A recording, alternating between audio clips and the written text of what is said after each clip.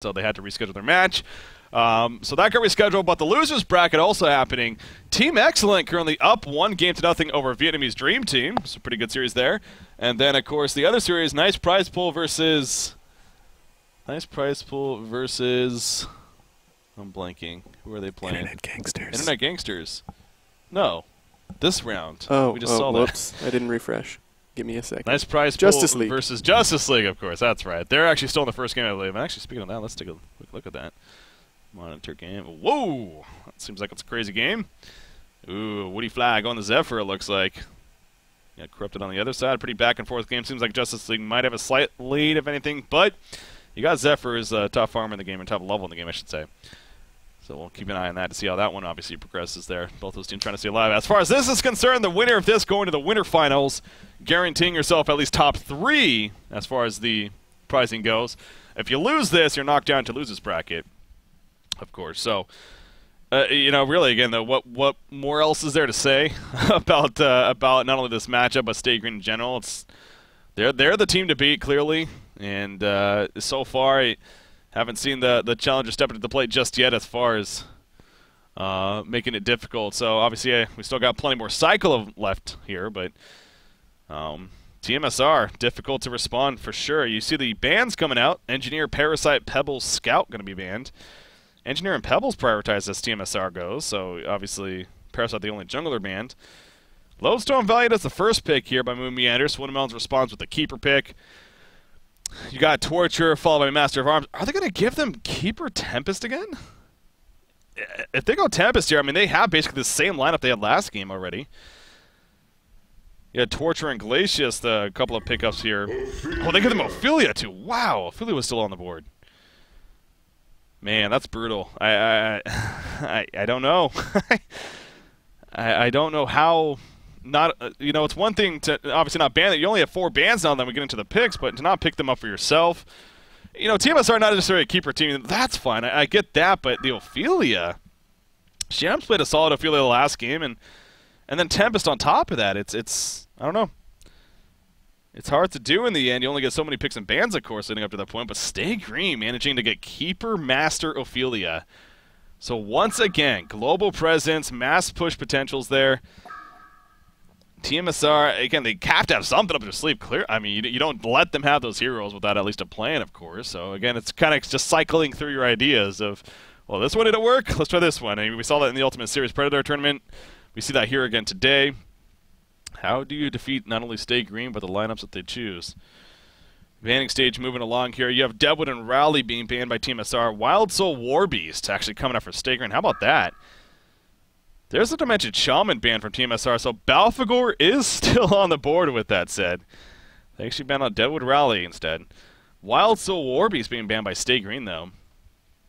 They actually take away some good suicide options themselves for tmsR. I was thinking, you know, obviously, though, the idea that Warbeast could be good for Stay Green, but at the same time, probably not. Might be awkward lanes. So just don't want to give the option to tmsR to have those.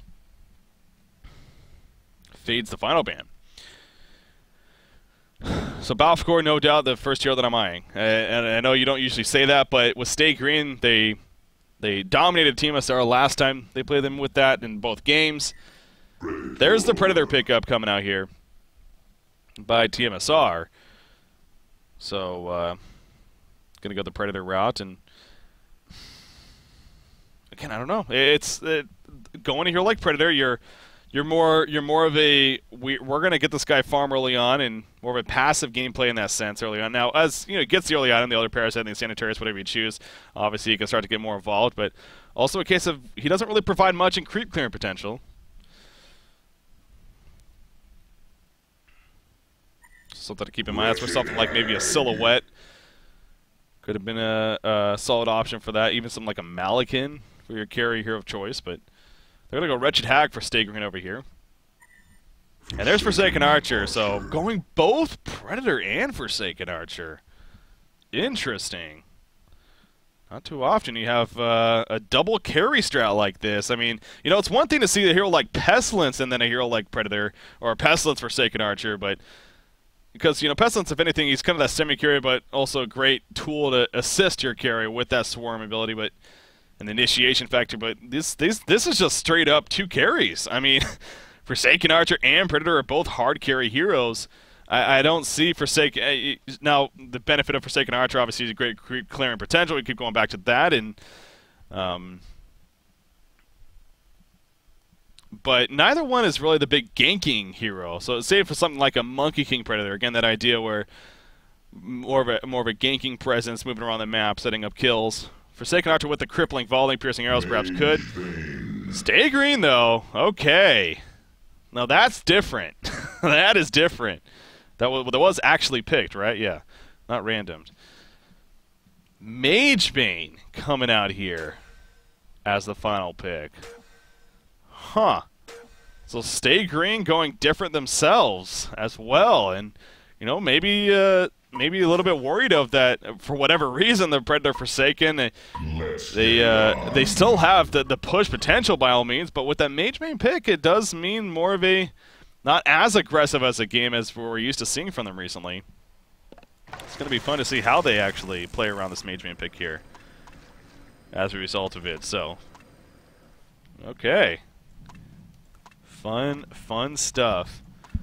So we have Predator and Forsaken Archer as carry potential here on the Legion side. Slick's playing as classic Forsaken Archer. You got Move Meander on Predator, and actually they're going to be running a... well, are they? They could run an aggressive trial lane. Lodestone, no pulls region on him by any means, at least yet. I wonder if they're going to look to run that aggressive trial lane or not. Predator is leading the way, though, with that said.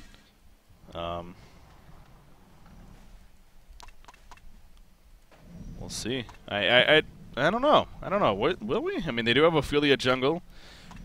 Predator not necessarily the go-to for setting up an aggressive trial lane, but at the same time, with that leap to Stone Hide, he can assist and stun follow-up pretty well, so... and also survive with the Stone Hide, if need be. You see, he's just charging in right here. Predator looking for an opening, but... Hellborn team falling back. You see the Warded Sights getting off, though. Warded Sight and Warded Rev, I should say. So a couple of camps being blocked right there, and even a third one being blocked. So Ophelia right off the bat can have trouble, although Minuts does pick up 2 revs himself, so...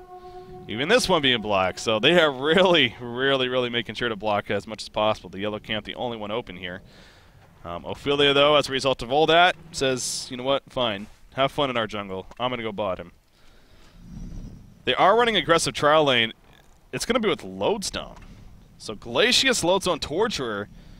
Now, but Stay Green, either they called it or they just saw. They saw what was probably going to be happening. They adjusted early on. They sent Keeper top, and he's going to be more than fine. You have Ophelia already in the other jungle before the creeps even spawn. I mean, so right off the bat, Stay Green calls it, and they're just fine with this landing phase. So now if you're tmsR, obviously more than likely send something like the Glacius middle right away to box out this Wretched Hag, and then probably just send Torture to the bottom lane. There's no reason to have a trial lane whatsoever up here. You definitely could just go with a Keeper versus a Lodestone. So they are going to start roaming off the bat, at least maybe look for a kill in the middle lane to start things off.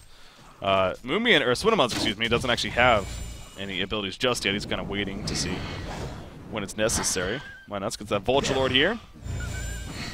Gonna do a nice stack farm with that. But Torture and Glacius, and although it's still early on in the game, but this is a lot of time being used to make an early adjustment. So you're missing out on a couple creep waves of farm.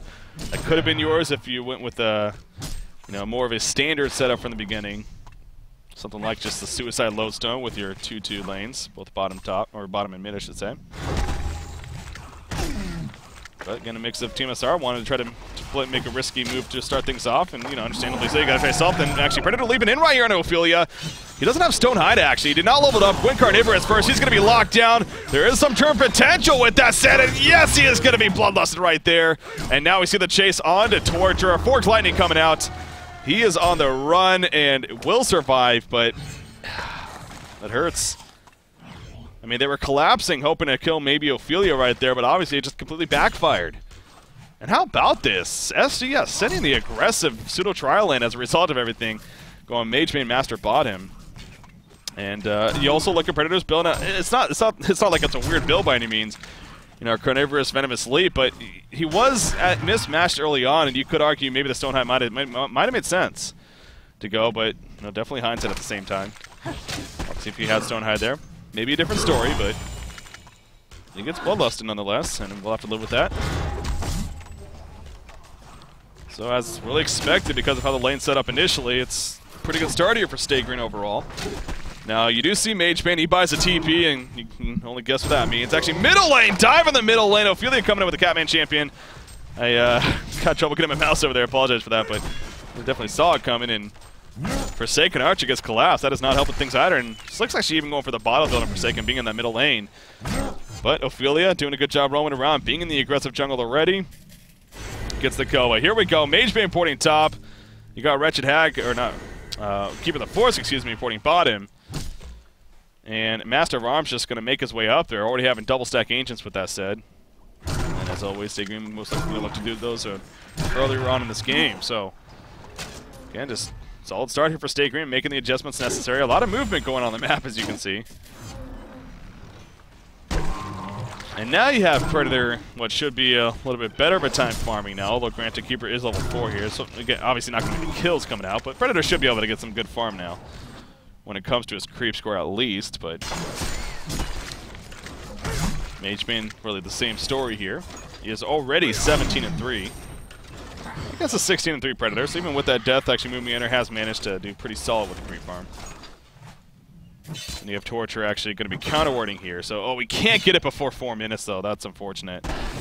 So, you will have to wait till the 5-minute mark before you can even stack that and then eventually pull it. So, that's really unfortunate. Couldn't at least get that first spawn. Top end in the meantime, Losan, he gets completely burned out of his mana, so he has the Rocket Show. Can't use though. Master of Arms coming in right here with the charge shot. You just look at the hero blocking as well. Casey trying to just walk away, but obviously not going to happen. Great lockdown there from the Hellborn team. Stay Green up 3-0 to start things off. So once again, you're already looking at a very difficult start here for tmsR. The more I'm thinking about it, as the picks are coming together, so tmsR, again, with the picks that they made, the Predator, the Forsaken Archer, kind of like they did with the Wild Soul Magebane, but that was the next level of passive. At least with Predator and especially Forsaken Archer, these heroes are a lot more involved in that mid-game, early-game phase even. So, that mindset of, okay, we can't obviously match up. It's hard to even stop the push in the first place. We're just going to at least keep you out of our base and then eventually come back with farm hard carry you into the late game. But that's where SG, they went the Magebane pick saying, okay, so if you want to try to go with that game plan about carrying us in the later game stage, we'll still have that great push potential, but we'll throw a Magebane on ourselves as well. So the chances of you out-carrying us in the late game stage definitely dying off quite a bit. So I definitely think that's where Stay Green very likely was thinking, and tmsR for that matter as well. Top lane, Lodestone again in a little bit of trouble, but actually getting back before anything comes through. You do see Ophelia thinking about setting up. Lodestone getting pretty aggressive right here. He's trying to lead some experience, though. The Minotaur stun missing, actually, but is drained of mana. He gets the Stone Drill off just before Fork Lightning connects, slowing him down. Health potion, though, from Kazu will be canceled. It's not going to be enough, though. Kazu makes the getaway, but you see right there how trying to be a little greedy to leech some experience almost cost him his life in the end. But he is fine. But again, you look at the big picture, Magebane already finishing Steam Boots, and I'm very interested to see if he goes for something like a Helm for more battle fight, or Glacius, by the way, Bat Blast, he's going to tick down to HoN anyways. He eats a tree, but it's not going to matter. Swinamels does finish him off in the end.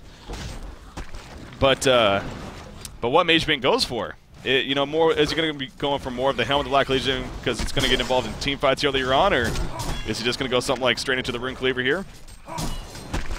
Just prioritizing farm, figuring that he has a team around him that's going to do just fine, and I actually wouldn't be surprised to see that, if anything, that, my team's doing great so far. I have a great team surrounding me with both for push and team fighting.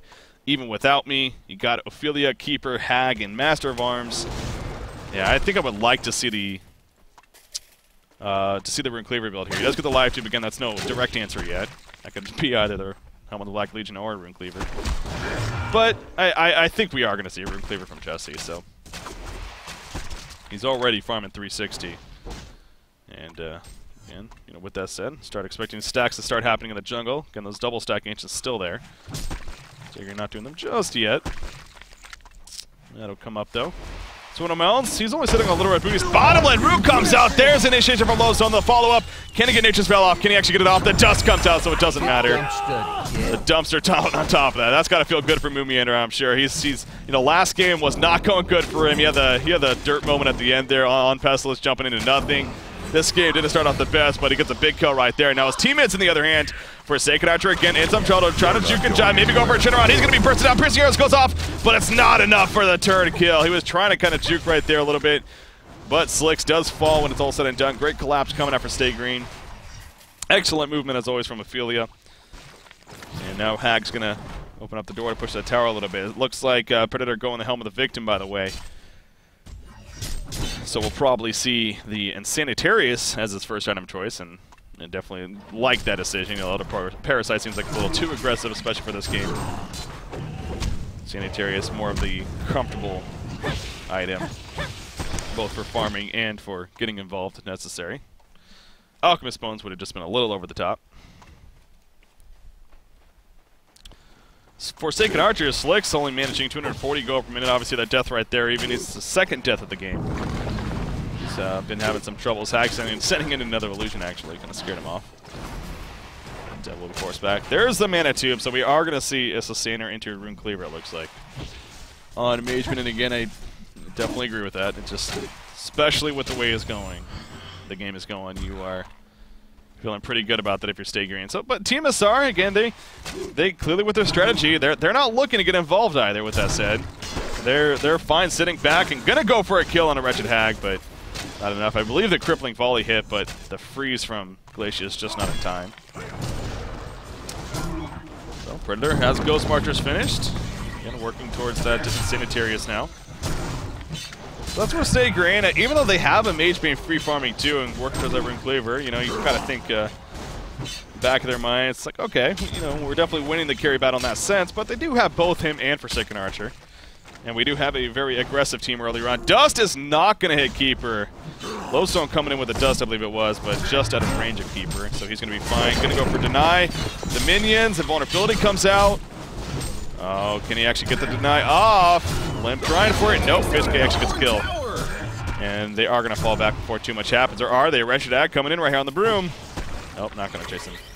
I believe that'll be the end of that, or will it? Predator getting pretty greedy right here. Goes back in to deny the catapult, actually. But pays off, and he's going to continue to farm. So, again, 350 gold per minute. Moomiander recovering very nicely here in this game so far. Deserving credit for that.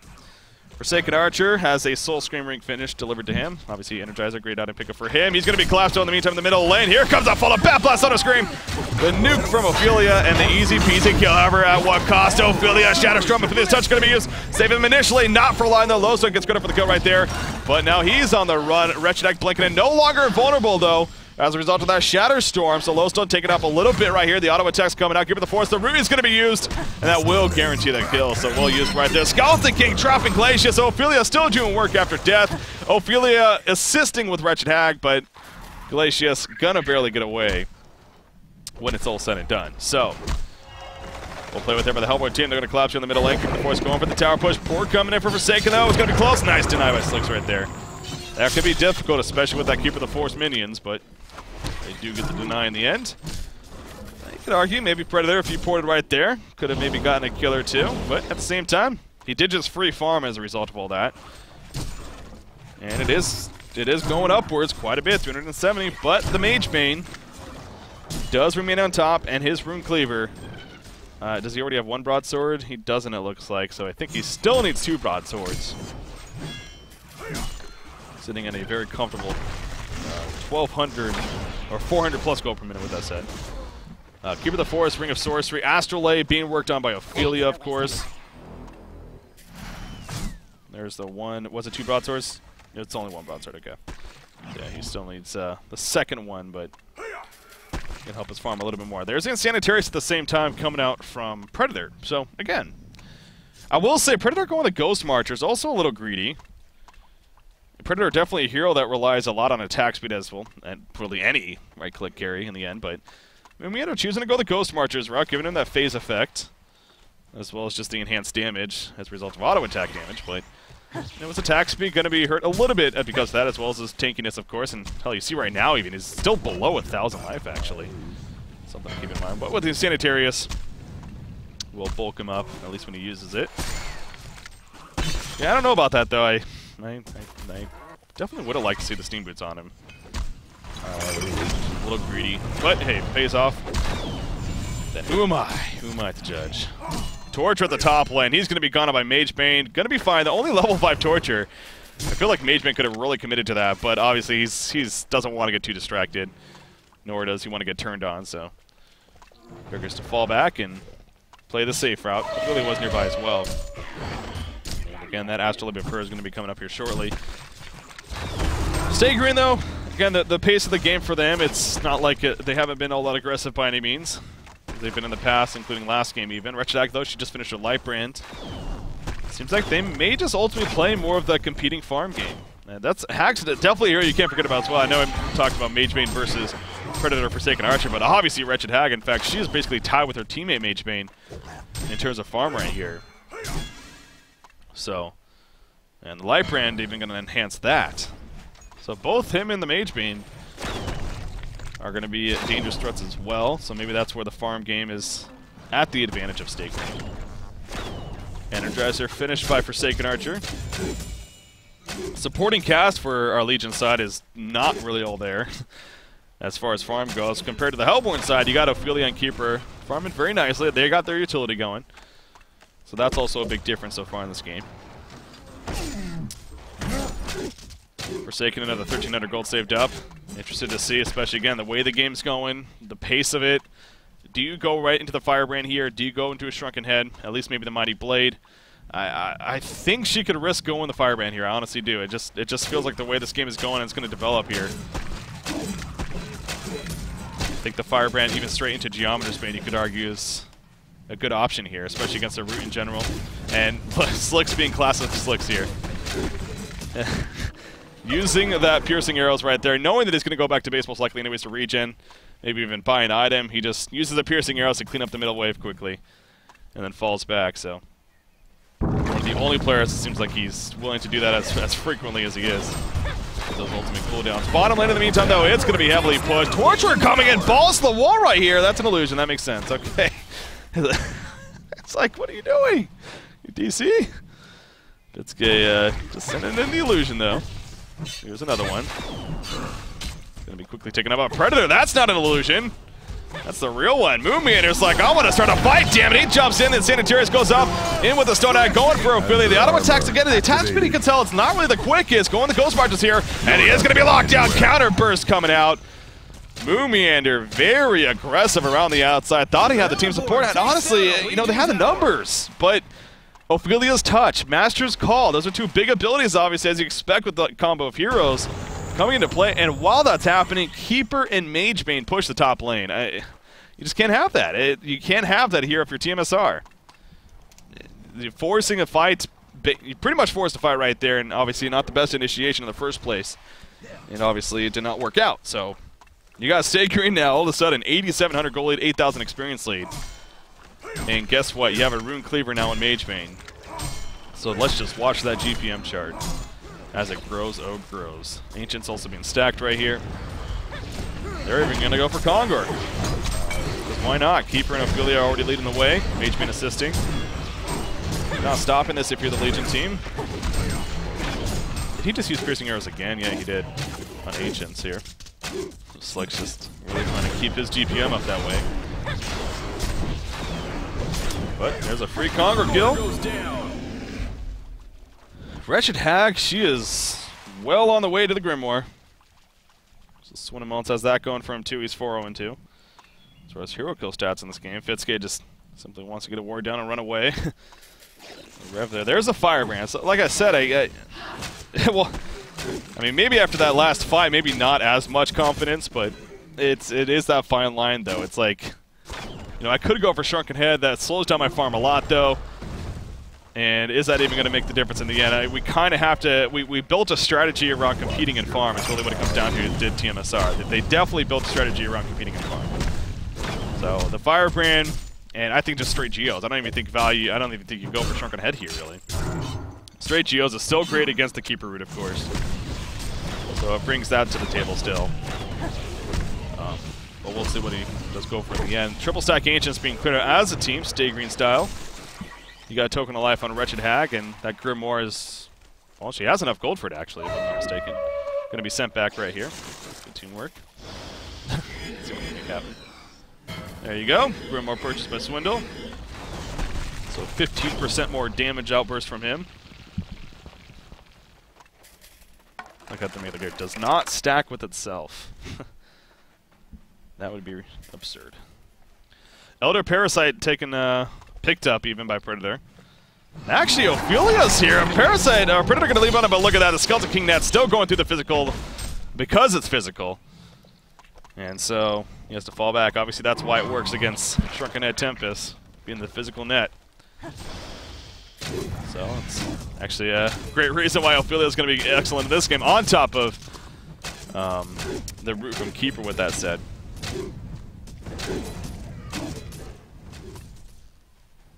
Master of Arms getting a very aggressive Ward of Sight down there. Piercing Arrows used once again by Forsaken. Clean up the Ancients. Slicks, he has 400 gold per minute. All of a sudden, Slicks is overtaking even Predator as his top farmer on the team. That actually says something. Lodestone being gone on right here. Are they going to follow this up fully? Not really. However, Torturer turns around with chain reactions. And I think that was not even necessary, honestly, but trying to make something happen. Look at Glacius, like, I'm not even going to be involved here. I'm going to pour it out. That was a smart move, because if he tried to escape right there, he was definitely dead. So, good TP coming out from him. But they're going to lose a tower here. I don't think you fight this. There's going to Piercing Arrows, so it isn't enough, actually. It doesn't have the Piercing Arrows to help clean up this creep wave. That's unfortunate. And it's going to be massively pushed to Give It the Force running in. He does have a root, but can't get close enough. Energizer used and gets back, so. Nice tower push, though. Another massive goal lead here in favor of the Hellborn team. And Mageman also kind of pushing the top lane. Which makes a counter, pushing the top lane. And the top tower also falls. He has an Abyssal Skull, by the way, on top of 1,800 gold. Look at this greedy build by Master of Arms. But Z-Freak, again, he tends to have this high of GPM simply because of his teamwork, as well as just being a great player in general, of course. But Lex Talionis picked up on top of the Energizer already. So you have a main support with an Energizer Lex Talionis, amping damage. I don't even know what to say. Torture just ran into Hag. And Hag said, hello. Very violent like. Screamed in his face. Died. So Wretched Hag, 2,000 more gold saved up. Guess what? Well on his way to his Shrunken Head. Well, that's what we pretty much see whenever Grimoire is picked up.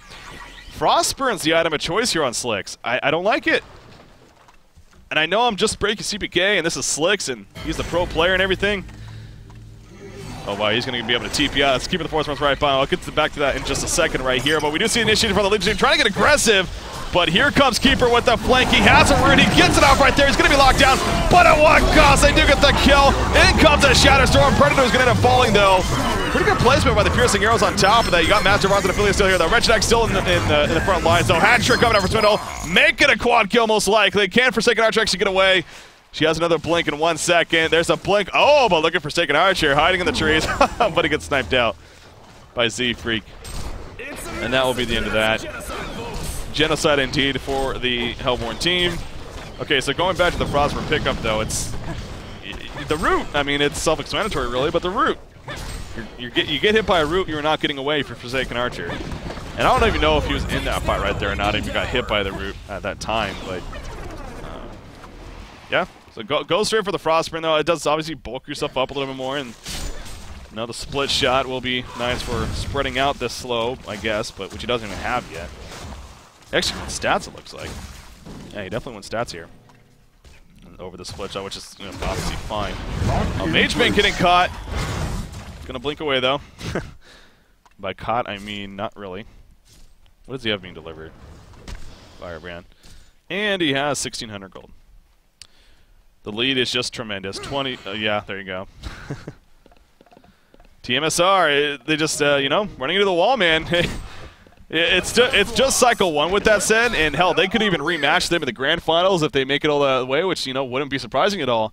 But clearly, again, stay green. Not only against tmsR, just stay green right now in general. They have their strategies are working just like it was at the end of season 1.